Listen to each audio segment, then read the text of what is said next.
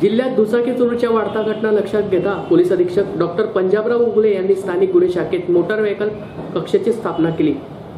जेथून वाहन चोरी गेले त्या पोलीस ठाण्यात गुन्हा दाखल झाल्यानंतर त्याचा समांतर तपास हे कक्षातूनही केला जातो।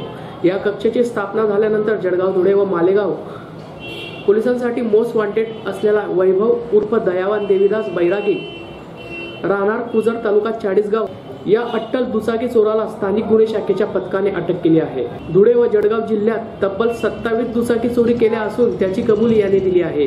त्यापैकी 9 दुचाकी हस्तगत करण्यात आल्या असून या दुचाकी घेण्यासाठी पथके पुण्यासह इतर ठिकाणी रवाना झाली आहेत। या कामगिरीमुळे डॉक्टर पंजाबराव उगले यांनी या कक्षाची स्थापना केल्याचे हे फलित आहे। दयावान हा धुळे जिल्ह्यातील 14 गुन्ह्यात मोस्ट वॉन्टेड आहे। एका गुन्ह्यात त्याचा साक्षीदार पकडला गेला होता, मात्र तो तेव्हा निसटला होता।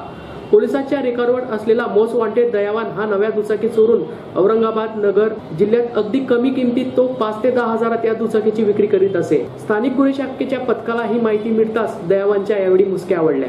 यावेळी पोलीस अधीक्षक डॉक्टर पंजाबराव उगले यांच्या मार्गदर्शनाखाली स्थानिक गुन्हे शाखेचे पोलीस निरीक्षक बापू रोहम, पोलीस कॉन्स्टेबल विजयसिंग पाटील, शरद भालेराव, विनोद पाटील, अनिल देशमुख, रामकृष्ण पाटील, मुरलीधर बारी, राहुल पाटील, परेश महाजन आदींचे पथक यावेळी तयार करण्यात आले होते।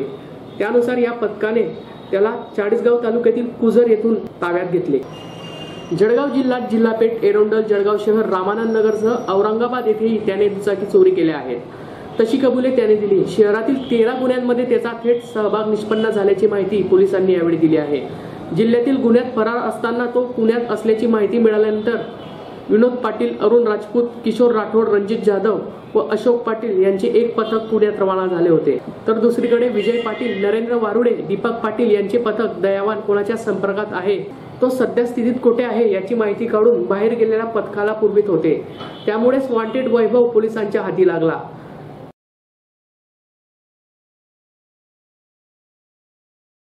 Hello guys, please like, comment and subscribe our channel.